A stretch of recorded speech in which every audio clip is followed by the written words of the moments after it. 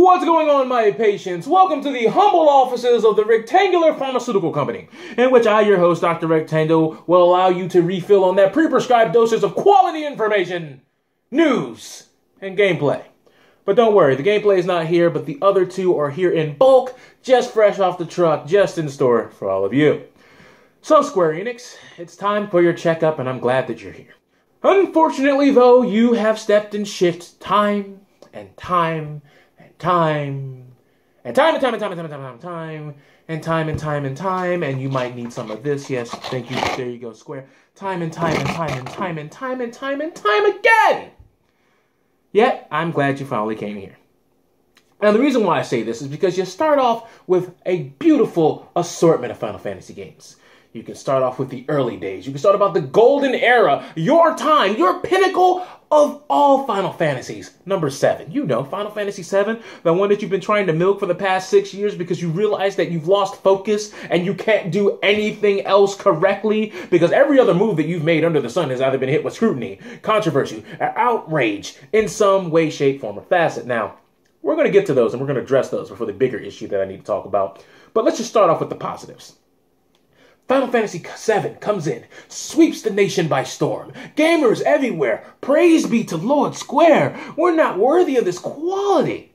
Final Fantasy VIII comes out, and as we all know, it had impossible shoes to fill with its predecessor, Final Fantasy VII, being basically the huge classic of the JRPG and pretty much setting the tone for what JRPGs will become in the future. Final Fantasy VII was it. Final Fantasy VIII, big shoes to fill, impossible to fill. Now, granted, not as loved as 7, but people still loved it. The 9, 10, 10-2, all coming down the pipeline. People still loving 11 to this very day. And that tells you something, that people will still play this game, even though they know it's coming to a close. People have played this game almost as long as Obama has been in office, and that is just mind-bogglingly staggering. It's nuts. People love themselves some Final Fantasy XI, especially with the online features. People love these things. But Square, yeah, I guess it's time we talk about it. You fucked up. You fucked up. Get whatever lubricant of your choice, because you fucked up. What did they do? How did they fuck up? Allow me to explain.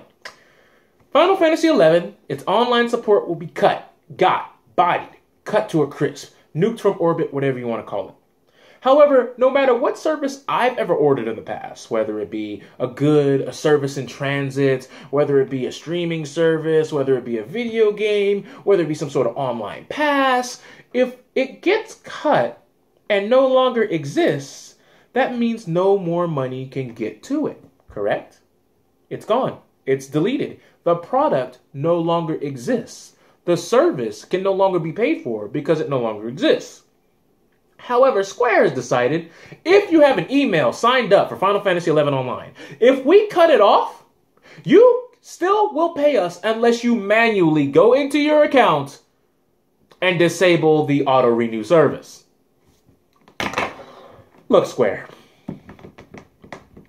the fact that you thought at some point in life that this was a good idea, because I understand that you guys said you lost focus as a company, you don't know how to make good games anymore, but obviously treating the customer like a human being is something that you also lost along the way. So allow me to re-educate you.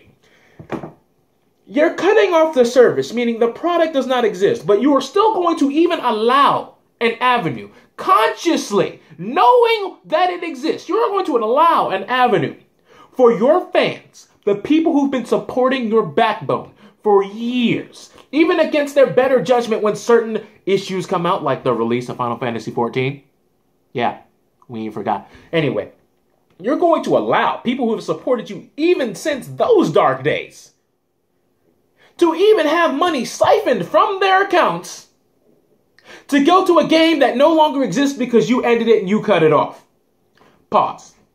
If any other service does that, they're going to be met with scrutiny, attacks, dare I say outrage?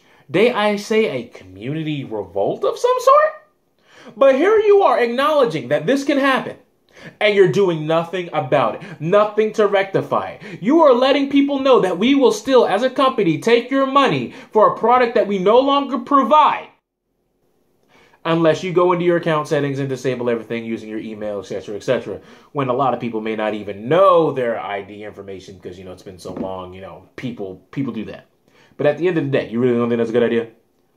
When people have problems even signing into half your shit? And you thought this was a good idea. Bravo. Bravo, Square.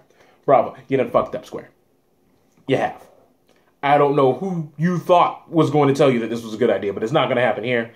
And it's not going to happen from your legions of fanboys who are going to be carnivorous and pretty much eat you guys alive if you allow this to just roll over whenever you shut the game down. I believe you said in March. But there's still time for a month. Maybe things will change. But if you're really going to do that, you're a shit company. And you know you're being shit heels right there. You know you're doing it.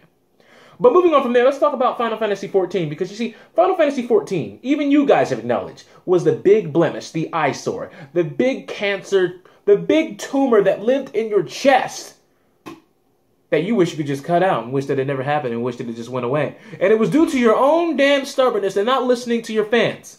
You know, the people who pay you because you're supposed to give them what they want. And then you even told your fans that they didn't know what they want and that they were wrong. Then only to try to reconcile these differences, did you go back on just about everything you said, do it 180, and then make it what the fans wanted originally, trying to make your game good. We're not going to talk about that. We're not going to go that deep. You guys know where you fucked up there? Anyone who's been established with the Final Fantasy brand and knows its history knows all the juicy details about Final Fantasy XIV and what it entailed at its launch. Now, let's move on to the upcoming 15. The game that you've delayed and delayed and delayed and then said it was going to come out, then you said it was going to be delayed, then you said it was going to come out, then it was delayed, then it was delayed, then you said it was going to come out, then it was going to be delayed, then it was delayed. So Final Fantasy 15 has probably been delayed at least 15 times at this juncture. And that's fine. Preserve it. Make sure its quality is here. Make sure everything goes to the umpteenth degree of perfection. Here's my problem with this. When you delay a game, and then you tell me that you're working on another game, I get worried that you might be having your studios, whether it's separate or not, working on too much at one time, because quality is always the greater side over quantity. Look, giving us 2 games in a quick succession, whether it be Final Fantasy VII and 15 coming together to culminate some gigantic Final Fantasy Fiesta, Triple F, if you know what I mean. Maybe Final Fantasy Fiesta will be the new game. But the fact is this. You guys keep digging into this well of nostalgia, trying to get these nostalgia glasses put on all your fans with this Final Fantasy VII nonsense. Don't get me wrong, like I said, it was great. Part of the golden era. Established the meta on what JRPGs will be even to this day. But the fact of the matter is this.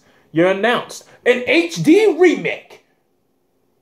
But oh wait, before that, you unlocked you launched a HD remix.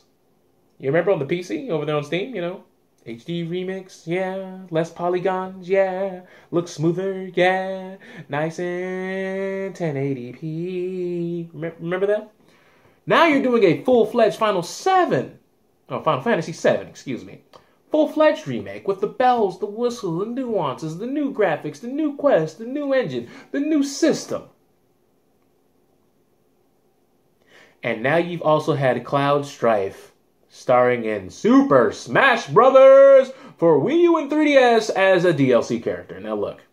I get it. You want to preserve the nostalgia. You want to preserve the Final Fantasy VII essence. You want to make sure that it's never forgotten. And it never will be forgotten. As I said, it's set the status quo for what JRPGs have been for almost, a decade and a half now. It's been quite some time. But look at me, Square. Look at me. Look at me. You release this game? Sure, Final Fantasy VII, people go nuts. But if Final Fantasy 15 is ass, you're dead. You're done. You've tapped out. Your village is going to get pillaged, and you ain't got to worry about me making a video, because I can't stop it. I can't help you. I will not be able to alleviate the anal rectum problems that you are going to have when people start trying to fish you into your colon and just take you for everything that you've got. Your fans, your current fans who will become your mortal enemies at that point, they're going to take care of that for everybody. You ain't going to have to worry about me uttering another word, participle phrase, verb, gerund, run-on sentence. You're not going to have to worry about any of this. It's everyone else you're going to have to worry about there on the horizon. And you know this, Square. You've showed us that you don't know how to make a game.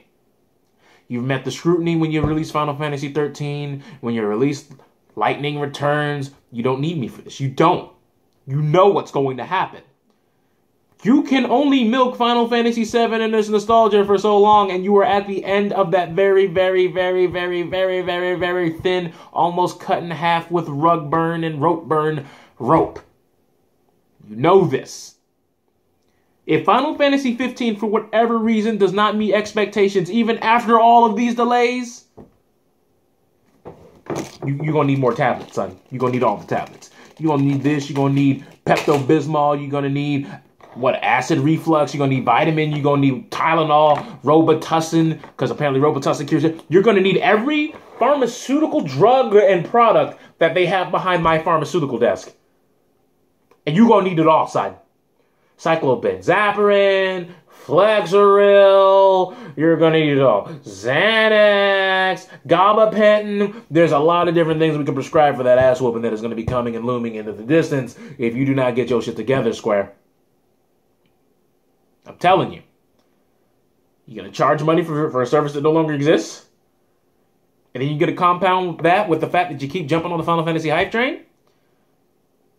Only to churn out another piece of shit product? I just don't know. I just don't know. And this is under the assumption that your Final Fantasy VII Ultra Remake will be good. Because if that's not good, oh, pack it up. Pack it up. I'll delete this video because I will have nothing. There's nothing more I can say to you. So shape up. Shape up or get fucked. Those are your only two options, Square. I'm done. I've got nothing more to say. That's it.